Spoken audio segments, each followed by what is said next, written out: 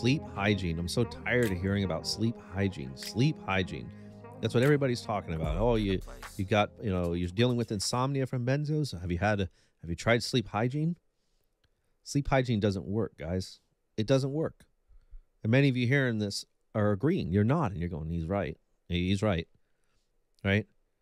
Now, if you're talking about some sleep issues, I'm having trouble sleeping a little bit. Okay, that's one thing.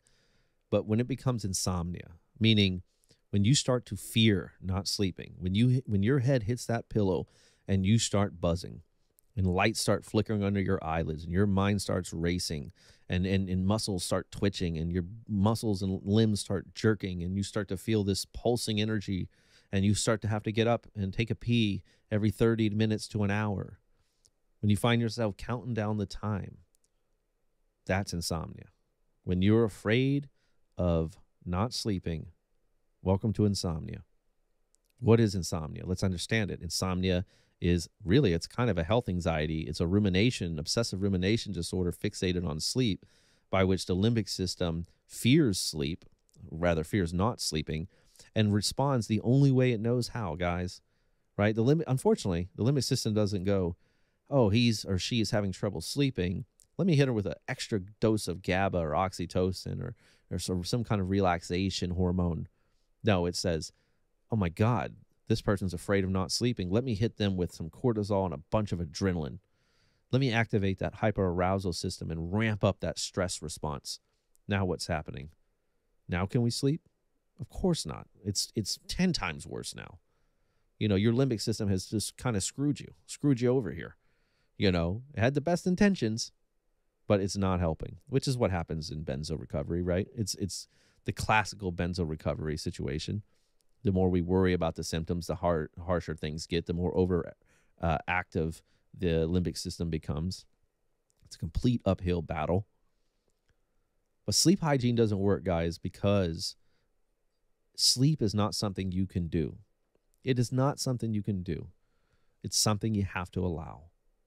And that is a fundamental point. And right now, as I just said that, it sounds too simple. Let me explain. It'll make a lot more sense here. Sleep is something you have to allow. You have to accept. You have to surrender. You have to get out of your way and stop having resistance in sleep and creating sleep pressure. If you can do that, your limbic system will calm down and the sleep drive will reappear.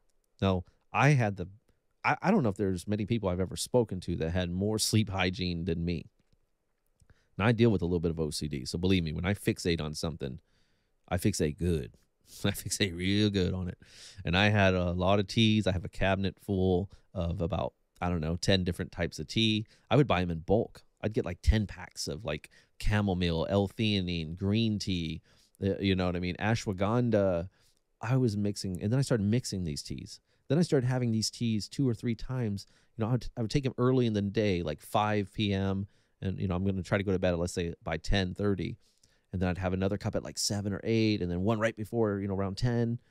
I would do a lot of deep breathing, sometimes for an hour. I would use the blue light blocking glasses, so I could kill that blue light serotonin producing effect from the lights. I changed bulbs in my house and made them warm at 2300 Kelvin. I had meditation apps. I would turn my AC down to 68 degrees. I tried a heated blanket. I tried the weighted blanket. I tried cold showers. I tried warm baths. I tried Benadryl. I had made concoctions of this stuff, magnesium. I tried everything, and the more I tried, the worse things got. Now, initially, some things you can have a little luck with. A little melatonin helps. Again, it depends on what level of insomnia you're dealing with, and at a very low level, it can be helpful. Although, really, the consensus here amongst the specialists are it has more to do with placebo. It really does. It has more to do with you believing it will work, right? If I give you a placebo and say, this is the most powerful sleep aid, oh, this will definitely work. Here's a bunch of studies on it, and you just go, wow, I am totally invested in this. I believe it's going to work. It will probably work for you, right? To a point. And what happens is you start to create a bunch of resistance. It's a lot of pressure that you're building here. If I do these things, It's almost like like sleep is a lock, and you're using all these little keys or maybe a series of locks, right, to open this door so you can sleep. And I'm the Benadryl and the melatonin and you're unlocking. And then what happens is one night one of these things don't work, and you start to panic and you go, oh my God, the melatonin. Oh, well, I'll try more melatonin, more Benadryl, double up on the teas. Let me shut off my TV an hour before bed. And you do all these things that really you don't need to do, that they act in themselves. The act, guys, and this is hard to wrap your head around. I know, believe me. I didn't believe any of this at first either. It just didn't seem feasible. But the act of doing all of this, it arouses your limbic system. And it says, the limbic system begins to say, first off, the limbic system is like the ever obedient watchdog. So it's noticing this. Why is he or she doing all these little things to try to sleep? Is sleep a problem? Should I be concerned? Imagine you're sitting on a couch next to your limbic system, right? Your little obedient watchdog who already barks at everything. A car drives by, he barks and runs up to the window. I mean, this is what your limbic system does. But you're sitting there, you're watching TV, and then you get up and you just look out the window, peek out the blinds, and you sit back down. And a couple minutes later, you get up and you turn on the porch light and you look out the window again. You open the door a little bit, you crack it, you look out, you lock it, shut it and lock it, sit back down, get back up, go out and look out the back door, look out the back window. You just keep doing these little things. They're just little things. And eventually your limbic system starts to say, hey, what's going on? I'm noticing you're getting up a lot. You're doing a lot of these things. What, are we in danger? Something wrong? And you're going, no, this is fine. I'm doing this so something won't be wrong. That's why I'm doing this. That's why I get up and look out the window. So that nothing bad happen. Nothing bad will happen, I should say. So your limbic system starts to, like almost anybody else, would start to go, oh, hold on, now you're making me nervous. Now I'm starting to get nervous. Why do you keep getting up? Right? So then what's the limbic system do? Reacts with hyperarousal activity, cortisol, norepinephrine, adrenaline.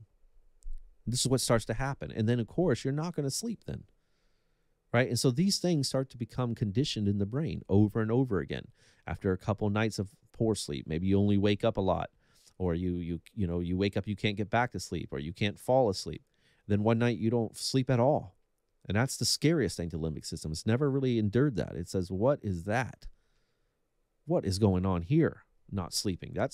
And then, of course, you read the studies. Oh, my God, a lack of sleep. If people who only get 6 hours of sleep are 80% more likely to, have dementia or something, like all these crazy studies, which, by the way, pretty much all of them have been debunked.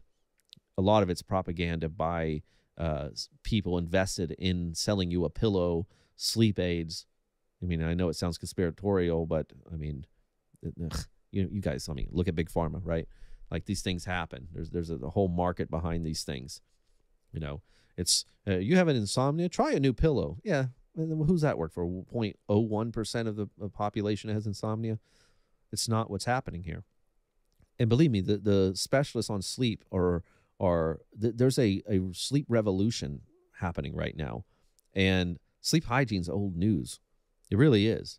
Now, don't get me wrong. I want to clarify something. Sleep hygiene's good because all hygiene's good, right?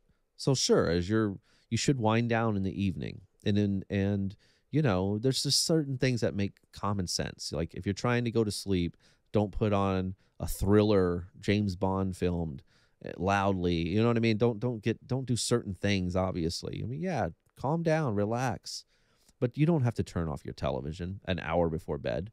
You don't have to sit in dark and do breathing meditations and sleep apps and, like I said, ear plugs and all these. Eventually, my friends, it will work against you. And I know some of you are listening to me and saying, he's right. It's already worked against me. And when the wheels start to come off and you really start to panic, that's when insomnia shifts into overdrive. And now none of this works. It don't matter how much damn tea you drink. You could be sitting there, what they call you're wired and tired. You're exhausted, but your limbic system will not let you sleep. You're so close to it. You're so sedated on the melatonin and all of this, but you just cannot fully log out. and you're waking up in the middle of the night, and now you're having myoclonic jerks, which is this sort of it's a sleep reflex of the limbic system, like a startle response, where you start to fall asleep and actually your brain waves start to shift too fast. You ever have that happen? They shift too fast, and suddenly you jerk or you jolt up, or you feel like you hear something crash or break around you. You know, I've heard it so loud I've gotten up and looked around the house thinking, you know, one of my pets like knocked something over and broke something. No, it was in my damn head. You know, you feel like you're falling asleep and suddenly you shake like as if someone walked up to you and shook you real quick, right? And of course you get that jolt of adrenaline, and now your feet are tapping and you're buzzing. And so, you know, even CBTI has problems with this. CBT is cognitive behavioral therapy for insomnia. They'll tell you things like, oh, well,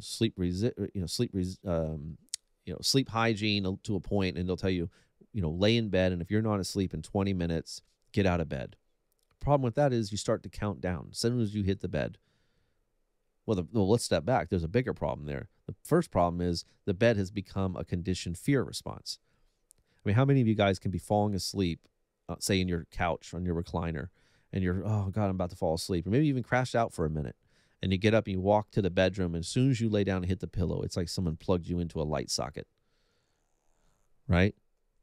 You're like buzzing. That's the hyperarousal system, because it's associated bed with danger. This is where we go and we don't sleep because of the sleep boogeyman, aka insomnia, aka the limbic system doesn't even know what the hell that is, never dealt with that, doesn't understand it, doesn't have the intellect to understand it. This is where our minds and the webs that we weave make these things such a bigger problem, right?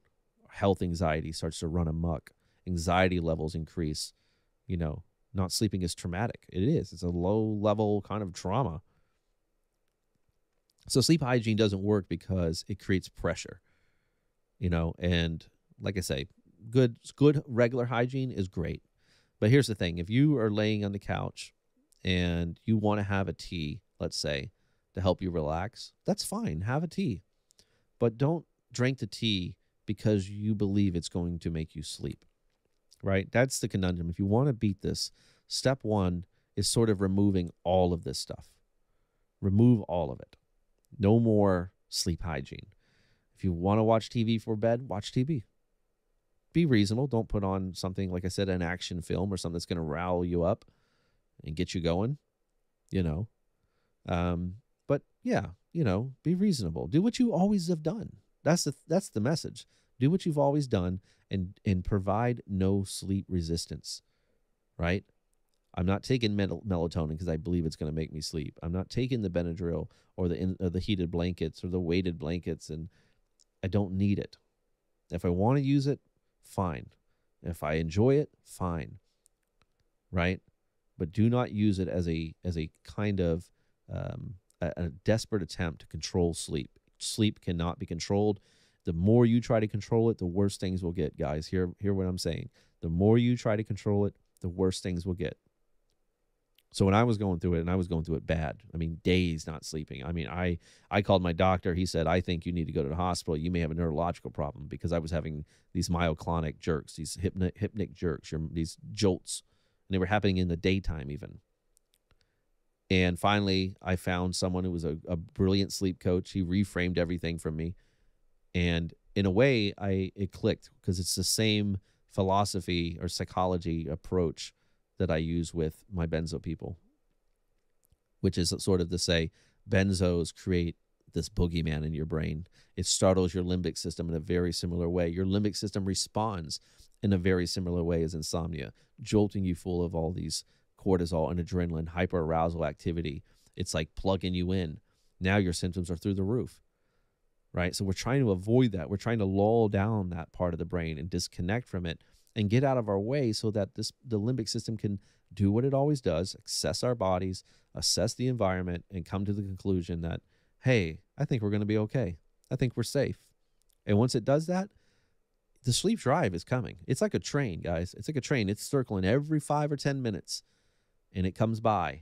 And if, we should be waiting there patiently, effortlessly waiting for the train.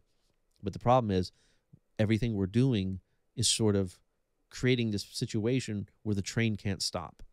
The train just it's like the things that we do somehow speed up the train, and the train just rolls right by. Now, after I worked on my insomnia and I realized all this and I stopped everything, no more sleep hygiene, no more teas, nothing. Now I do nothing for sleep. Zero. All I do is I wind down in the evening. I mean, if I want to meditate and do the things I do because they're healthy, yeah, I do all that. I'll do that if I want to, but most nights I don't. I'll sit on the couch, I'll put on, something boring or something I want to watch, and I wind down, and I just wind down. And in fact, some nights, many nights, I don't even want to sleep, and the sleep drive comes back even stronger. It's funny how it works. It's like I actually want to stay up to finish this movie, and I can't. I fall asleep. On the other hand, if I turned the movie off and I put on meditation music and lit the incense and lowered the lights, and I would lay there for hours. Wasn't going to happen. Wasn't going to happen, because that was sleep resistance. That's how bizarre this stuff works. When you realize that your sleep drive is a train coming by every 5 or 10 minutes. And I mean, I would have moments where I was sitting there and it was, say 5 till 11 p.m. And I was like, man, I'm really awake right now. I'm surprised. I thought I'd be more tired. And, I would say, Dave, don't worry about it. There's no pressure here. I don't care. I don't care.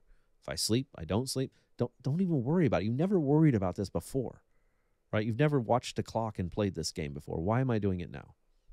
So I just let it go. 11:05 comes by. I'm out. Just like that. Boom.